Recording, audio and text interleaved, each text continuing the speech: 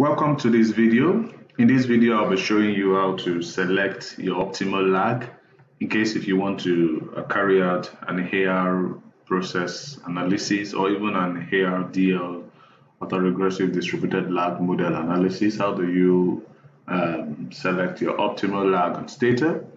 So the first thing is to import your data set. In this case, I am importing a data set had already created for that contains the food prices, daily food prices in India. Now, if you open this data set, you would see that the column date is in strings, as you can see, in string format. As you can see, it's colored red, so we need to change it to date format.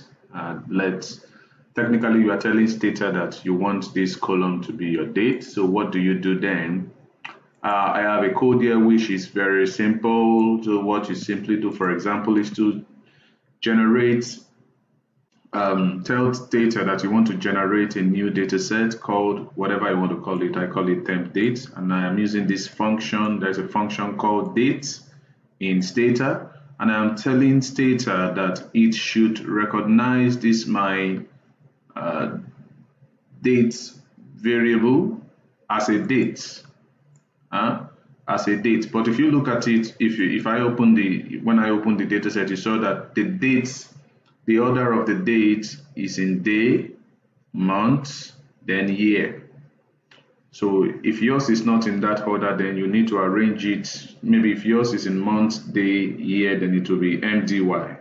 So whatever the order, but this is the order of my own date. And then I enter this, so it has created this new data set now. If you look at this new data set, it's in numbers.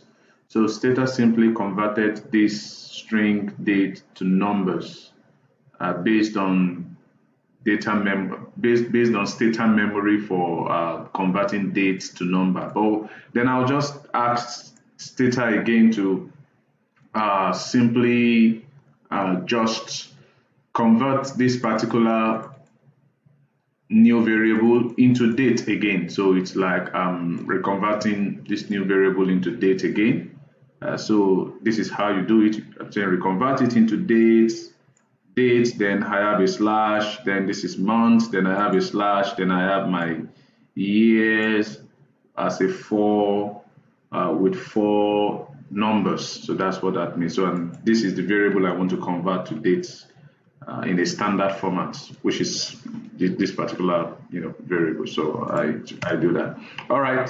So all that is done now. If you look at this, you find out that my temp date now is the same as my date. The only difference is that it's now in a date format and no longer in strings like this. As you can see, the color is black, but here is red. Okay. Now I can just then drop my date variable since I don't need them again. Okay. So how do I now think about how do I select my optimal lag?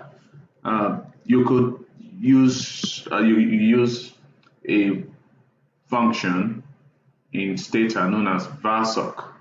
Varsoc, then pick up the variable you want to determine the optimal lag in terms of an AR process, and let me choose rice prices.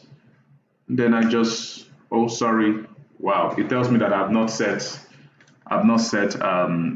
Stata doesn't know that I want to do a time series analysis, so I have to set the dates in Stata so that Stata recognizes that I want to do some time series analysis, and I do that with tset,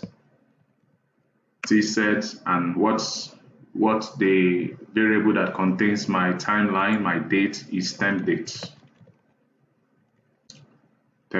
So Stata recognizes that okay, this is now a time variable and it's a daily variable. So I'll just redo this varsoc now and then rice. Okay.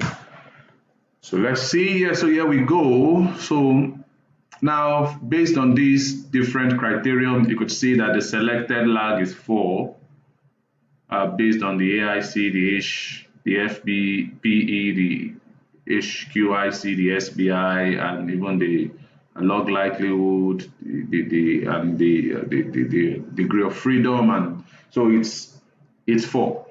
But one thing you may also want to do, because this is a daily time series, maybe 4 can be quite too a short number of lag. So you want to set a maximum number of lag and allow Stata to choose which of these number of lags will be optimal. So what you can do in this sense is to repeat your VASOC price or whatever price series, and then you had a maximum lag, and then you can add, let's say, let me add 14 and run it again. Okay, so you see now, when I had 14 and run it again, you see, apart from SB, I choose 13 as the optimal number of lags, but the other criterion choose 14, not 4 any longer. You see, you have to understand from an econometric perspective, depending on the frequency of your data, as well as the number of observation you have, what is the optimal number of maximum lag to set to give you an adequate and an optimal lag selection. So, ladies and gentlemen, this is how to select an optimal lag for an AR process or for an ARDL process. I hope you find this informative. See you. Bye.